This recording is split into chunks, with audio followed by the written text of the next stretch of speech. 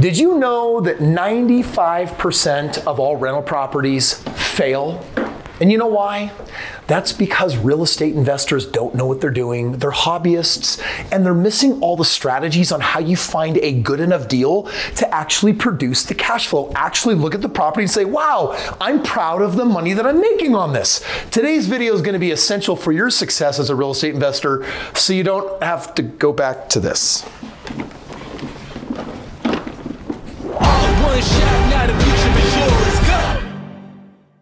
Check it out. The last thing you want to do is become a failed real estate investor. Hopefully you're a subscriber to my channel, and I am teaching you all of the Jedi ways of how to successfully invest in real estate. And I have to tell you, recently I was chatting with some of my students, and I heard some alarming stories about how they bought a deal that they thought was good, and I'm looking at the numbers and I'm like, how are you going to make money on this? I think what you did is you just bought a property and said, yay, I'm an investor. And I'm like, no.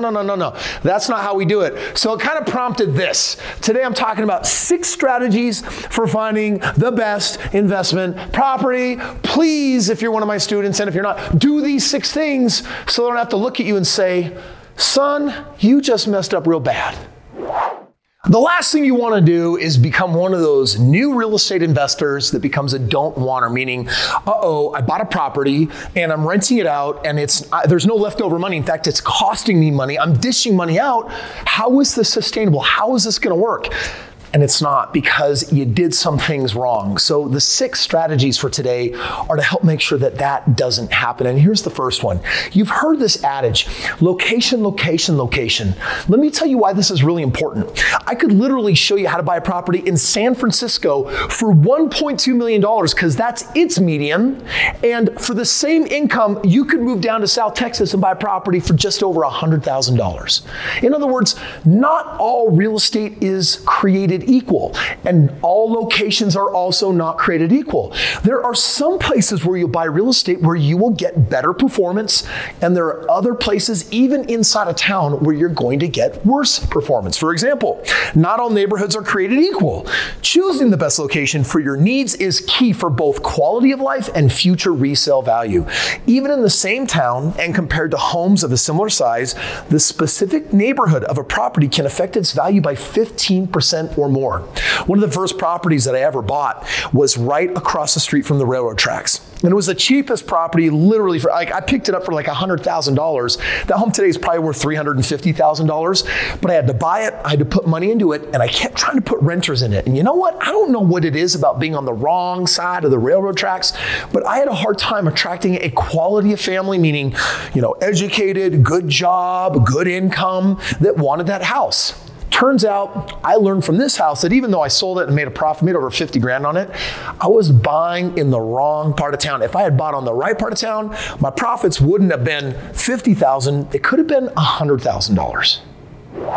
Have you ever heard the phrase that the riches are in the niches? Well, in the game of real estate, if you're going to start as a new investor investing in your backyard, you got to be looking for a niche. Not just location, location, location, like we've talked about the parts of town, but check this out. We're talking about parts of where you live where you might get some type of unfair advantage. And guess what? They always exist. Here's something that often gets overlooked. Find out if there's any part of town that favors your personal financial strategy. For example, some parts of a city may qualify for low or even 0% down payments, as in the dude that I really like holding this camera just put an offer in this morning on a piece of property that qualifies for 0% down. Or whereas others face rent control or building regulations or short-term rental bans, you got to make sure that whatever your strategy is, that it makes sense and works for the part of town or for the area that you're in. My brother, he bought a property close to where I live, and he took the back half and he basically put a shipping container on it that he converted into a house. The city found out and said, we do not support short-term rentals. I remember he's in like $35,000 into this, and I warned him. I said, bro, you have to check your local regulations. And guess what? He has not made a penny on that yet. Just goes to show that you can unknowingly, unwittingly go into parts of town and make a mistake that costs you everything, or you can do this. You can look for the advantage. Let me share one with you right now. Let me tell you about the second house that I bought. It was in Pleasant Grove. It was just one city over from where I bought my first house. Now, my wife and I were living in the first house. We were renting out the basement, so we had house hacked our way to not having a mortgage because the basement rent covered the entire cost of the home. When we bought our second house, we found one in the city nearby, and it was a huge house compared to the house we had. It was twice as big. It was like 3,000 square feet. It was a lot newer in age. It had 6 bedrooms, 3 bathrooms, and I was thinking, man, this is a really nice house, but here's what I loved about it. I loved the deal because it was a foreclosure and the bank was willing to let it go at like half value. So I got this crazy discount on it. Well, the problem with the house is that it was on a crazy busy main arterial road, which for most people would probably be a disadvantage. But for me, it was actually a huge advantage because I used a strategy in the beginning to build my wealth called rent to own. It was a compassionate financing strategy where I would do a lease option on the house, and the option was for someone to be able to buy the house down the road. Well, this was definitely one man's trash that was definitely going to be a treasure for me because I put up a couple of signs, marketing this rent to own scenario, and my phone lit up. I got phone calls like crazy. It was so easy to run open houses because I had traffic to the home.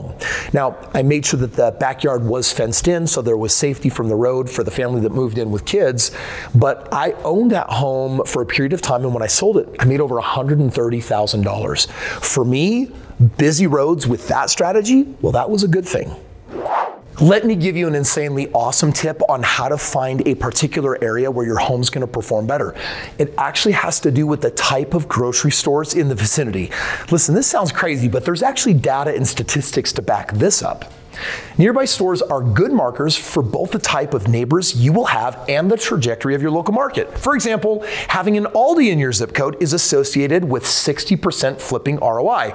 In other words, if you know Aldi, it's not a super nice store, it's hugely discounted, and whatever people it attracts in that area also attracts getting deeply discounted homes where you can have success flipping property. Well, Trader Joe's, which it's nice, it's upscale, it's linked with a 37% home equity ownership compared to 25% average everywhere else. In other words, people that live for whatever reason in the vicinity of Trader Joe's usually have more equity. They probably live there longer, they pay it down longer, they have nicer down payments that they put down on it, all because of just being in the vicinity of Trader Joe's. Well, this is one of those strategies that can put you in an area where your house ends up performing a lot better. Okay, the fourth strategy, let's actually talk about the value of buying a home in a school district that has a really awesome reputation. You realize that homeowners are consumers, and one of the things that families really focus on is education. They literally want to be in the better school district. They want to know, where are my kids going to get a superior education? Even if you don't have a family, being near good schools is a good investment. Homes in high-rated school districts sell faster. They get 28% more listing views, which, by the way, that is not a small number. 28% is very significant, and they're priced 42% higher than low-rated districts. In other words, you literally are going to probably sell your house faster. You're going to make more money just by being in a really good school district. Man, when you buy a home in a neighborhood, you have to ask yourself, do you have the nicest home in the neighborhood? Do you have the trashiest home in the neighborhood? Because I'm going to tell you right now, there is some outright junk garbage that's out there, and you also have your ultra nice homes. What are you actually looking for if not this and not some of that? Real estate investing is all about finding the right deal. A good rule of thumb is to find the most rundown house in a good established neighborhood. In other words, find a neighborhood that is desirable. Find a neighborhood that is within the path of progress. Find a neighborhood in that sweet location where people are like, well, that's up and coming. They've got the newer district there. They've got nice schools, all of that. But guess what? If you are the smallest house in that neighborhood, the others will bring up your value. And if that house has problems, if you get your hands on it and fix it up, the values of the surrounding real estate will actually build it up as well. Check it out. The sixth and final strategy that I want to share with you today, I have definitely saved the best for last. It's called the power of networking. As in, Kris, where did you find some of your original deals? And how did you learn some of these strategies that had superior ROI? How did you make as much money on the deals that you did? I got news. It wasn't just found in the deal itself. It came from the people that were suggesting strategies, ideas, and particular properties. The best way for you to find the best deals in your local market is to ask people who are already there. For example, you could be an active community member, part of organizations. You could network with property managers in your area, people who live in the neighborhoods, even real estate investors. There's clubs, even real estate mentors. Basically, you want to associate with people that are involved in that game because guess what? They keep their ear to the ground and they become aware of houses that become available on the market, why certain things might be better deals than others. They start giving you insider scoop or information on certain neighborhoods. This was a huge help. And when I think about the first 25 homes that I bought, several of them came to me through the power of networking, which is why I'm going to share with you perhaps your most powerful networking strategy you're ever going to receive. Imagine if you knew somebody who had done billions of dollars in real estate, thousands of projects, and basically had all the resources and all the team to take you into the best markets and transact the best real estate. Like, how cool of a hookup would that be? Right now, you literally might be watching me for the first time ever, but here's the truth. If you click a link in bio, you have a shot of getting proximity to me. Literally filling out the information and talking to my team and saying, hey, I want to be in the running to be vetted to see if I could be partnered with Kris Krohn. Because I'm going to tell you right now, if you've got money that's collecting dust in a 401k or an IRA or equity in a home, and you want to take that small little nest egg for your future and grow it into something very meaningful, millions of dollars, then I actually might be the one to partner with you, take you into the best markets, use my best strategies, and most importantly, produce the highest, safest ROIs. If you're interested in that, click the link below, fill out the information. If not, maybe now's not the right time, then you know what you should do? You should definitely subscribe to the channel and let me keep teaching you how to be a financial boss in your own world. This just in, you found a really good deal and now you want to know, what do I do with it? Like, do I put a renter in it? Do I do something else with it? Kris, help me. Well, I made a video right here that will show you exactly how to do that next step.